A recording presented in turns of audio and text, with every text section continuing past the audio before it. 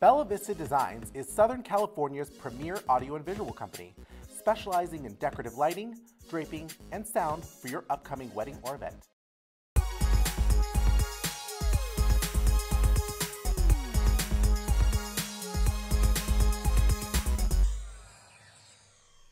Hi, I'm Nina Lafuente, and welcome to Fun Sparkle Drama.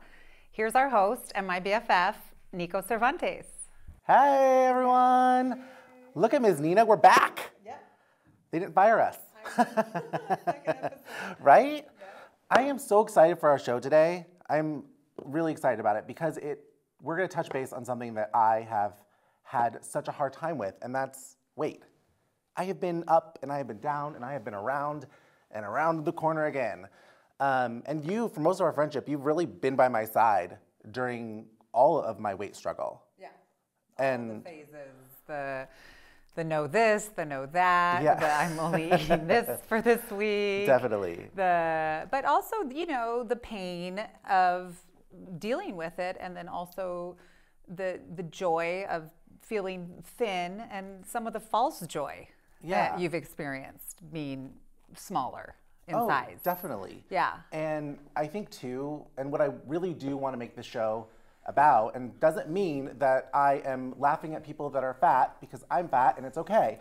I want to humanize it. I want to talk about it and put it out in the open so people are not hiding from mirrors and they're not hiding from their friends when they've gained, 5-10 pounds. Right. I really want to, because everyone has a problem with it, no matter what size you are. Yes, we've talked about my business and how it's predominantly women. Most of my clients are women, and every woman that gets on my table has got some deal with food, her body, men or women, but mostly it's the food and dieting thing that I see, and then coming from a family of all women, growing up and seeing how we all have different relationships with food within one family. And it's a topic, and not just, I'm coming from a female perspective, but you have a very male perspective. Yeah, absolutely. Yeah. And I have battled with my weight since before puberty even. I mean, really, it was like I was born chubby, like out of the womb. Yeah. Like I just had a little, so I definitely think that it's something that we need to talk about. And I think the other thing too is people automatically love to label people that are fat or have a weight problem.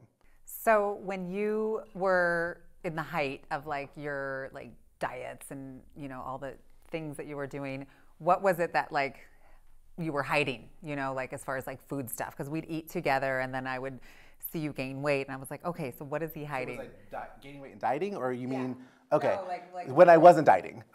Yeah, I guess. Yeah. Okay.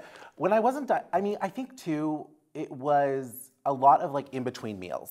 I am a snacker. I love snacks. I love, anything. I love popcorn, chips, things like that. It was something that kept me going, which I realize now a lot of it was anxiety-based, but it was that. It was this in-between meals. Yeah. And did you feel like you didn't know? It was one big meal. Yeah.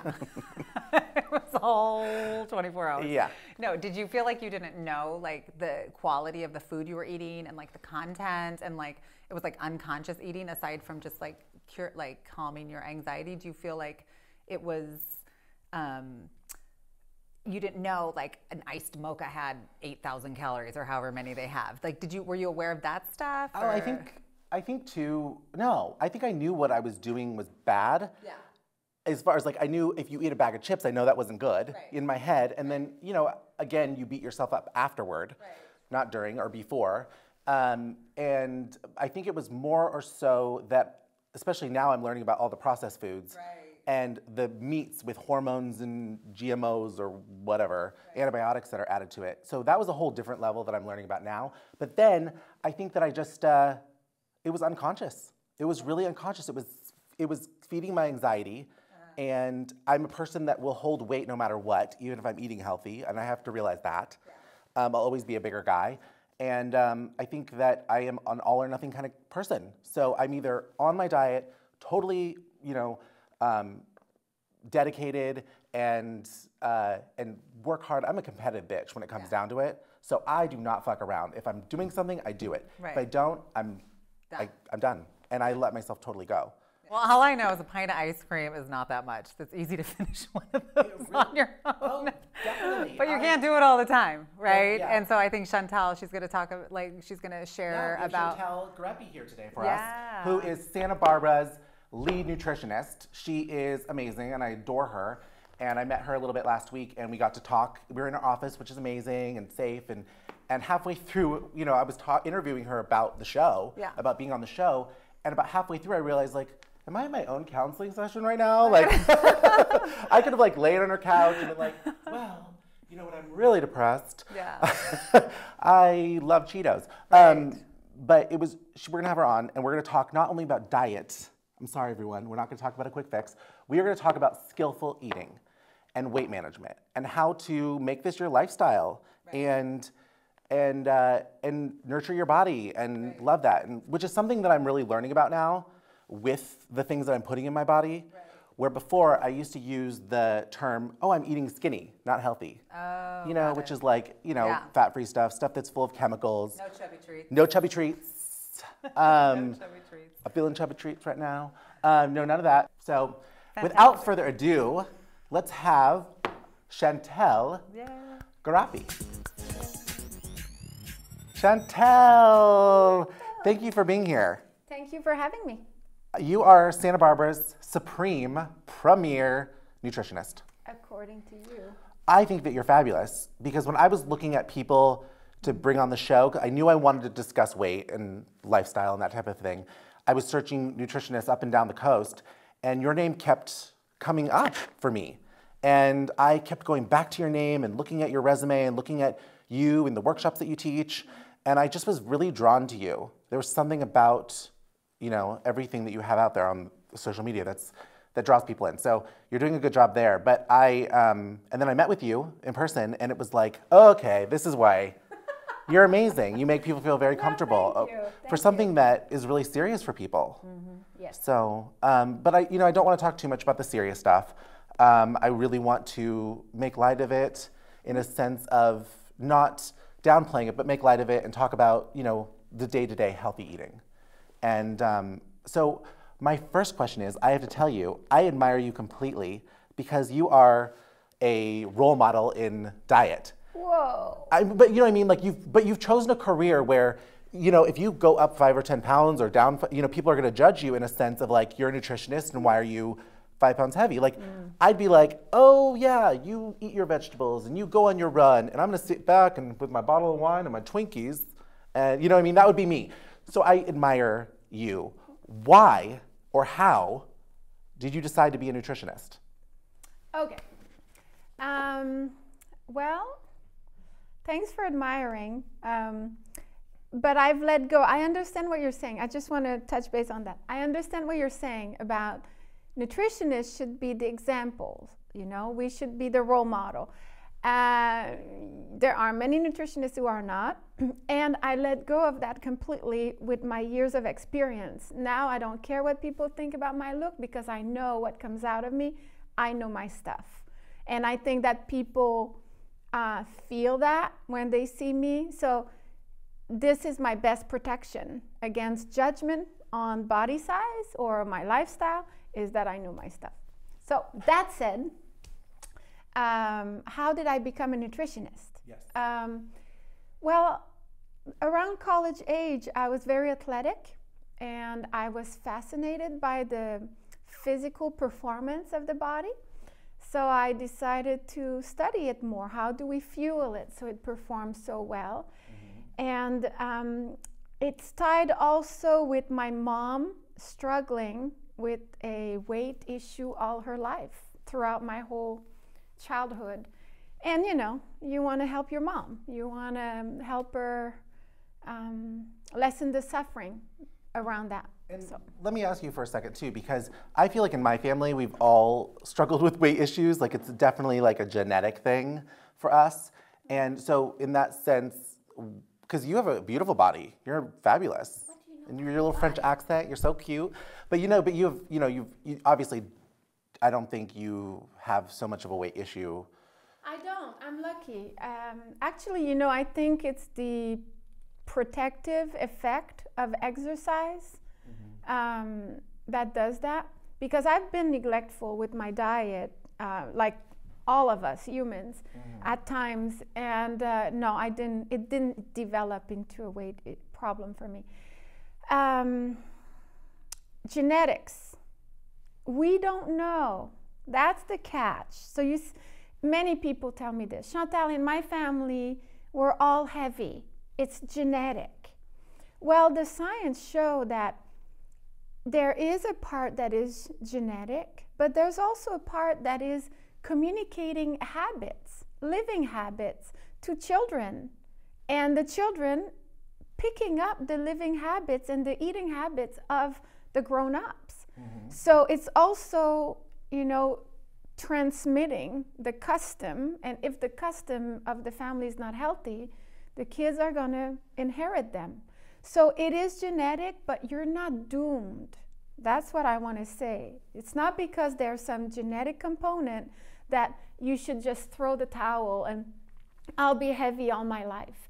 There's tons of success stories that show that people lose their weight and they go against that genetic is because they decide to drop the habits of the family, the unhealthy habits of the family when they're grown up. And that's really what I want to talk about tonight, is that the diets, and how it's not about a diet. I'm not having you on here to talk about, taking a spoonful of vinegar before every meal or becoming paleo or, all that wacky stuff. I'm having you on here to talk about how it's not just black or white. It really is about those day-to-day choices that you make. And stretching that out long term. Because I know when I diet, I was telling Nina earlier, like I'm all or nothing kind of guy. And then as soon as it's done, I'm exhausted. 3 months, 4 months of it. I think my last weight loss journey was in a year, and it was so much work, and I was exhausted. I was anemic. I was, eating 1,100 calories a day, and you can't do that forever. Exactly. So these fad diets, very strict diet, they are exhausting, especially in the modern world that we live in with all our responsibilities. Weight loss is another stressor. Losing weight or losing part of what has been constructed is demanding. So in order to do this, we need to have energy available in order to tackle, let's say, a weight loss project. So yeah, they are exhausting sometimes, especially those fad diets, very strict, and they go against all your habits. So yeah, definitely they can't last. If they need so much energy and they create so much tension, people cannot tolerate that strong of a tension for too long. So then they drop it, and then they feel bad, they go all out the other way. Well, it's funny because I'm in therapy now, and a lot of my weight issues have been connected to other forms of my life that I didn't even realize. And good for you for seeing that. You have a lot of courage. Thank you. But I really realized too, my therapist looked at me one day and I was like, whoa, well, when I was on this diet and I lost all this weight and I should go back to that. And then she looked at me and she goes, Nico, why does everything have to be all or nothing for you? Why does it have to be that way? Why can't you just be normal? Why can't you just be okay? Why do you have to be white or why do you have to be black? Sorry, nothing racial. But, why do you have to have those parameters, those parameters of one or the other versus just looking at a day as a normal day? And, instead of just food. Exactly. Instead of an outcome of something else, of just being, so one of my challenges that I have is that I'm a really busy person. I am on the go all the time. I actually like to cook. I don't have time to cook, to be quite honest. I just grab things fast, usually fast food, or chips or something along those lines. And what are some tips that you can give people that are busy, that have busy lifestyles? Yeah, well, the first thing that comes to mind is where's the room for health in that busy life? Yeah, because exactly. Sometimes there's no time to even fit health or healthy eating or healthy weight in a cram busy life. We want to do too much, and of course it just drops. So a person has now said, I want to be healthy, I want to move on with my life, I have this crazy busy schedule, I don't want to set myself up to fail. So what do you recommend for them to do, to start creating those habits, those healthy habits? Yeah. Well, I think one of the catch when people are concerned with their weight and they're busy is that they think skipping meals is gonna be the best way to lose weight, because the less I eat, the more I'll lose. False. So not skipping meals. So kind of plan ahead of the game and make time to eat, even if it's just in the car, but fueling the body helps a lot. Well, how do we fuel that body? Like, what do we do? Like when you go grocery shopping, let's say I'm grocery shopping with you. We're grocery shopping together. Okay. Where do you like to grocery shop? Oh, different places. I like to try them all. Okay, so let's say we're here, we're pushing our cart together, arm in arm, being cute. My little French girlfriend. Okay. Girlfriend, I say that loosely. And we start going down the aisles. What are things? Well, I'm going to ask you what you like to eat. You must like your food. I would say, okay, breakfast. We need to find time for breakfast. People who eat breakfast are skinnier than people who don't. People who eat breakfast has better grade at school than people who don't. So breakfast. So then what do you like to eat at breakfast? In America, there's a convention, but you don't need to follow the convention. Healthy, grab, on-the-go foods for breakfast. I mean, fruits, we know that. People grab yogurts. They're easy. Now yogurts come in liquid form, so you don't even need a spoon. They do make these cereal bars. Many of them are like candy bars. Oh, definitely. Yeah. I'm like, wait, I thought I was eating something healthy, and I could have had a Snickers. Yes. No. So people grab a handful of nuts or granola that they mix with their fruit or in their yogurt. Well, it was funny when I was sitting in your spot in your office, your beautiful office. I noticed that you mentioned something to me, because it very quickly became like I was one of your clients. And you said something that I loved that I think we should share with everyone. Sure. Because I go to the state of mind where I'm like, I'm gonna be healthy. And I go to the grocery store and I buy all these vegetables and I buy all these fruits and I'm gonna be healthy, and I post pictures of Zac Efron on my refrigerator and do all that. And then I don't eat the food. Well, it ends up going bad. Yeah. My vegetables, my fruit, things like that. I'm there too. But you told me something that I am totally going to take away, is that you said when you buy your vegetables, you cook them right away and put them in containers so they're ready to go, and you can put a little salad dressing on them or something. Yeah, because I was tired of wasting my vegetable. I had all these good intentions and I had planned menus, but then my life would get too busy and I couldn't get to cook them.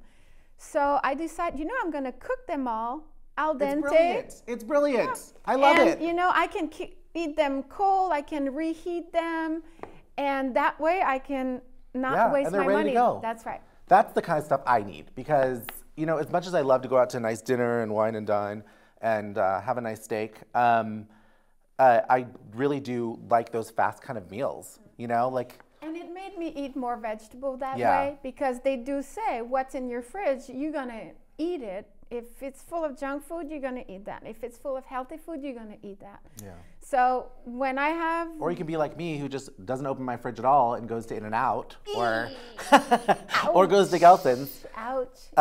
But you did mention that you're eating a lot more vegetables. And what you did talk about earlier when we were in your office is that you are now a vegetarian. Or you mostly 90% plant-based diet? All plant foods. I'm trying to be vegan, So I've always been like a steak and potatoes kind of guy. Like, I love steak, I love shrimp, I love meat. Because I was saying Atkins, I was telling Nina, I've had most success on Atkins or paleo or any of those things because I love meat and nuts. Yeah. So when I think about that, it's so difficult for me to give up food. But when I was in your office and we were talking about it, I want you to tell everyone else, because the way you say it with your beautiful French accent, it is true on why you became a vegetarian. What resonated with you? What did I say that resonated with you? You told me, why should I risk these animals' lives or their harm, or their, a lot of places don't have, when they kill it. Sorry, I'm like, I can't even talk about not eating meat. I'm getting nervous. No, but when, the process of meat and butchering. It's not a humane way of doing it. That's it. And you said, why should I risk my taste buds for these animals? Yeah.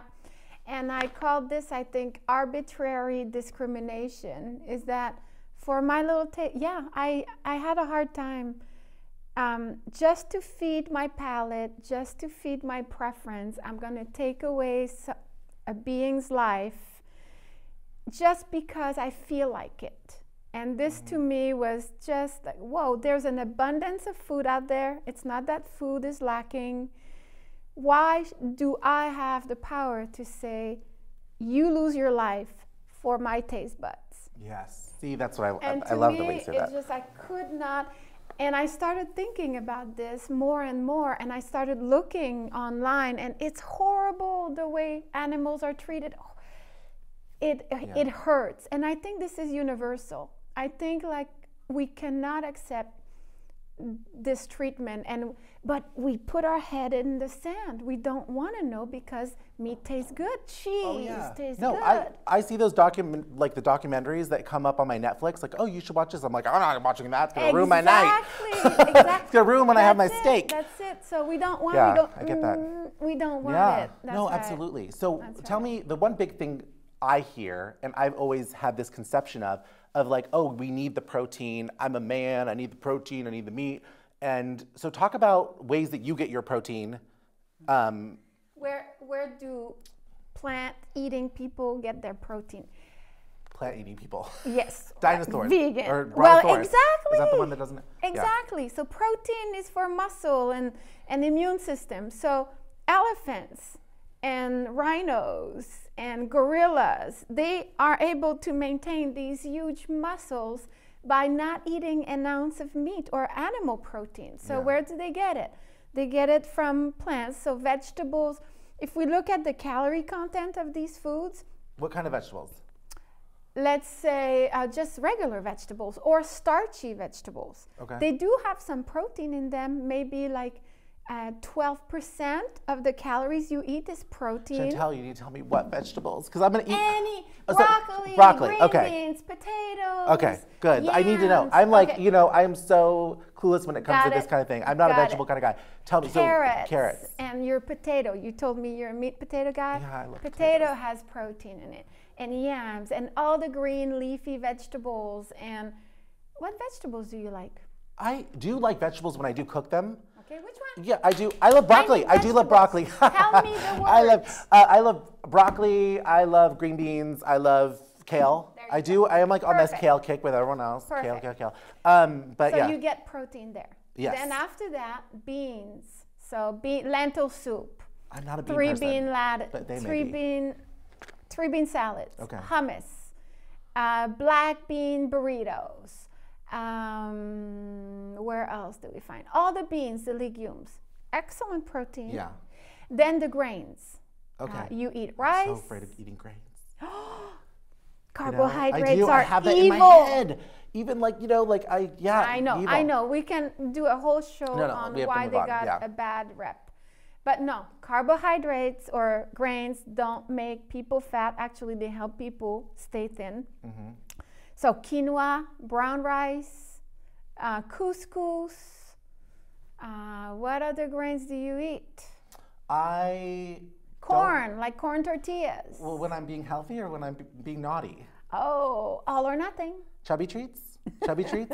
I only eat grains when I'm eating chubby treats.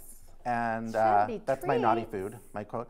Chubby treats. What's chubby treats? Chubby treats is like my little thing that I call like things that I love. Bad. I can't have chubby treats today because I was naughty last night. That's exactly where you get caught. I know. The good or bad mentality. This is what is messing up your whole plan. When you add morality to food, good or bad, you're in trouble. I know. Because then when you feel bad, you go with the bad food, the chubby treats. Yeah. And then when you want to be good, ding, yeah. Then you go to the healthy foods.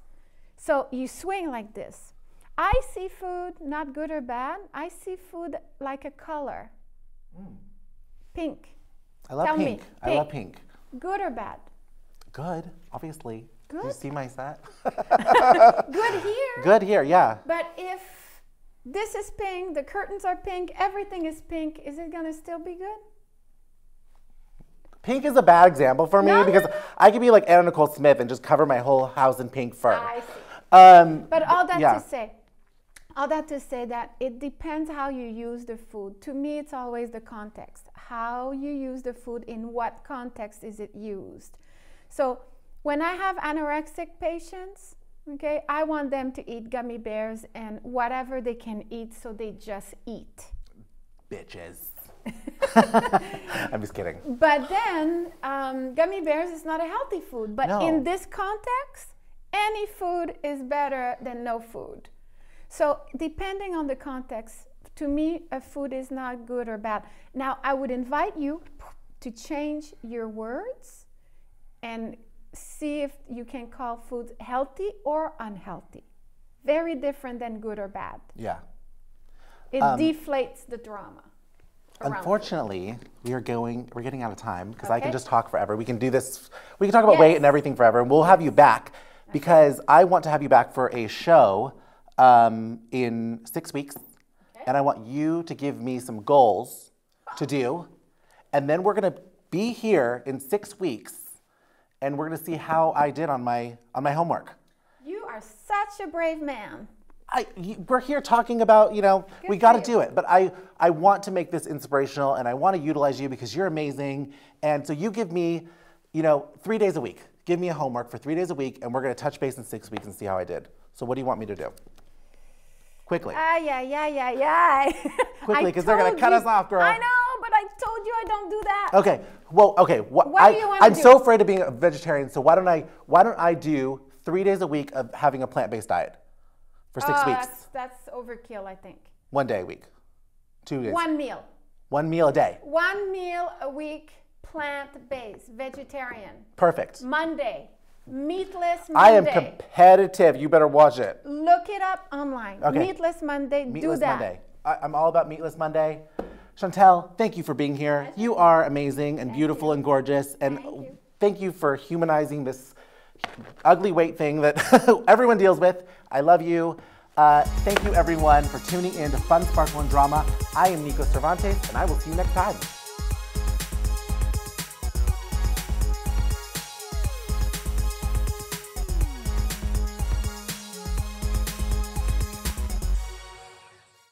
Bella Vista Designs is Southern California's premier audio and visual company, specializing in decorative lighting, draping, and sound for your upcoming wedding or event.